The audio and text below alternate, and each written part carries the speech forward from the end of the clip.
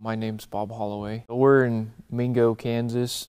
Beginning farmer, I'm 35 years old. My wife and I, we own a little bit of property. We're small farmers compared to most other farmers in the area. Some of the conditions that we face in western Kansas are drought, high winds, high dry winds, low humidities, and that can vary from year to year. There can be some wet years like we've experienced this spring with wet conditions. But traditionally, it's a hot, dry climate in the summer times.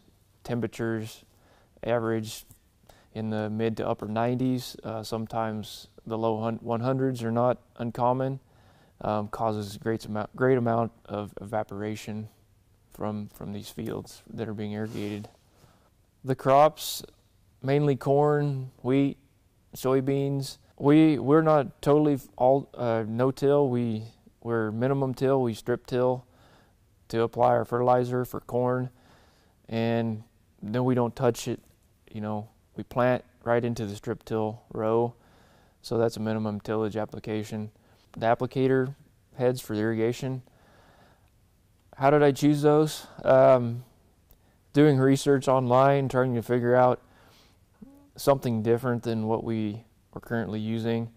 It just was not that effective on our low gallon wells. We're trying to grow full circles on low gallons, which is a challenge. And walking the fields after the pivot went around, and we're only wetting, in top inch of the soil. And, a week and a half later, it's completely dry and hard.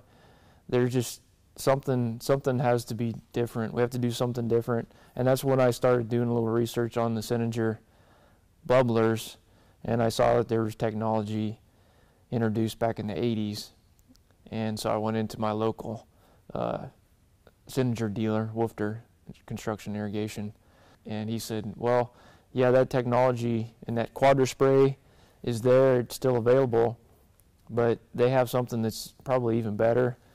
And so we looked at the UP3, the bubbler setup, and I just flat out asked Galen, is this something that is going to work? This is going to make us money and allow us to continue farming and irrigating? And he said, yeah, this is the latest and greatest thing.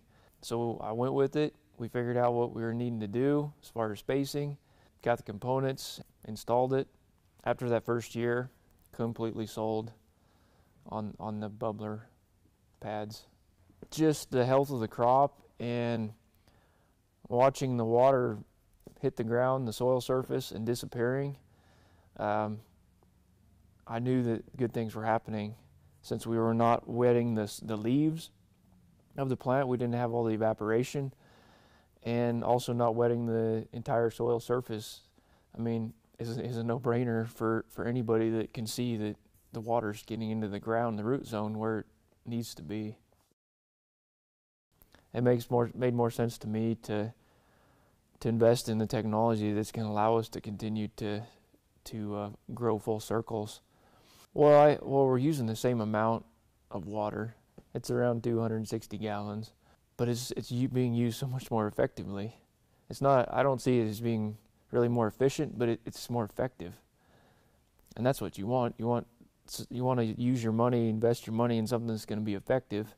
You can see it with your own eyes, so it makes a lot of sense.